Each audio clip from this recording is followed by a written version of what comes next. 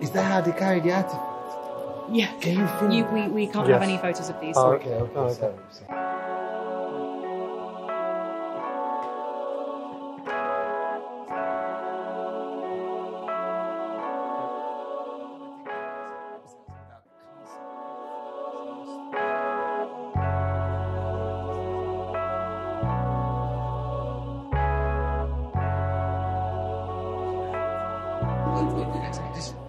And he returned his artifact directly to the Oba. And his granddad gave him. He kept the original. And his grandfather brought it back. And he said, loot, we loot these things. We went there. He used the word loot. Yeah. In fact, I'm going to get a copy of it and I may share it with you. Oh, it feels like it's part of the history now. It should be shared. It should be shared. Because the difficult history we have to be able to tell people. So mistakes are learned from. But also, it's the respectful thing. These need to be returned. What is the main essence about this being returned back to the world? It's the most important thing is that these were looted in 1897. They don't belong here. They need to go back so that the people of Benin can enjoy them, people of Nigeria can enjoy them.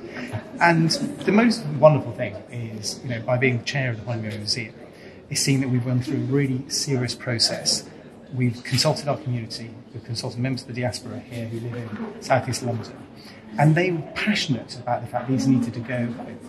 But the great thing is we've learnt by having them here, and that's why having a relationship with the NMM in Nigeria, the museum they're being returned to, is so important, because we need to carry on with that cultural exchange so that we can learn about each other's history. I want to ask a quick question. Now, when you did the people who were not happy, these are all mainly English people, the focus groups and stuff that you used in order to move this motion across.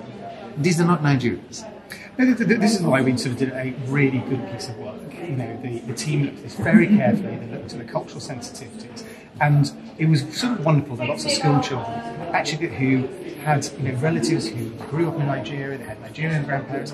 It meant something that we were doing the right thing by returning them. And we had a lot of support from the Charity Commission, from DCMS and the department who looks after this.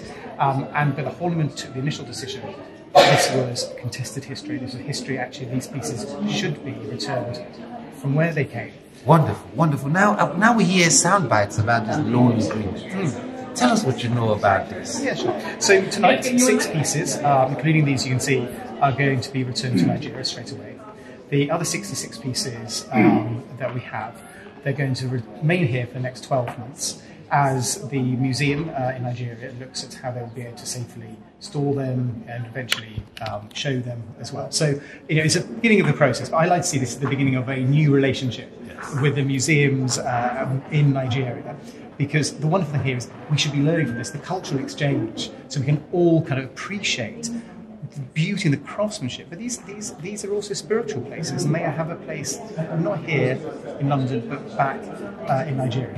Have you been to Nigeria, if I ask? The one of the things I've now been invited to go to Nigeria, to go to Benin City. It's an opportunity I would relish, because I'm very fortunate to be part of the museum team here.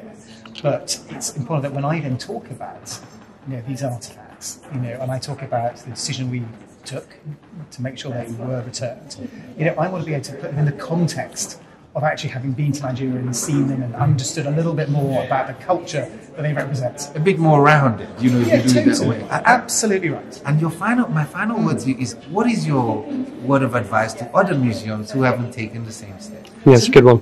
So I think, first of all, recognise actually there is a contested history here, and therefore you need to approach this with respect, and you need to go out there and you need to do your research, and you need to engage people, like we did here at the Horniman Museum.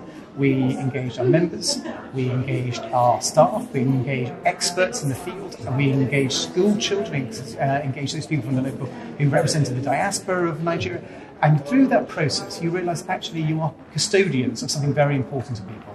People genuinely care about these objects. And if you go through that process, you will probably find that, as we did, that there will be items that you feel really rightfully should be returned, but returned with a new relationship with the museums, so you can carry on, hopefully exchanging things on loan and therefore learning from these. So, because we are a world, in one sense, is getting smaller with connectivity and engagement, so actually being able to really understand other countries, other cultures, other nations.